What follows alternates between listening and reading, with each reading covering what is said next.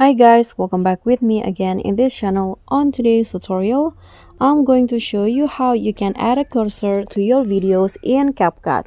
So first, you just need to open the video that you want to edit, and to add a cursor, you can use sticker from CapCut.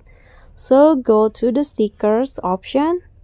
Here, click on this arrow category, arrow down icon. Scroll down and find the cursor that you want. So in this case, I'm going to use this one.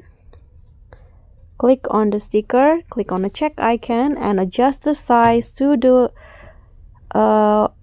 one you want. So I'm going to put it in here, and after that, here, just if you want to add movement to the cursor, you can just use a keyframe.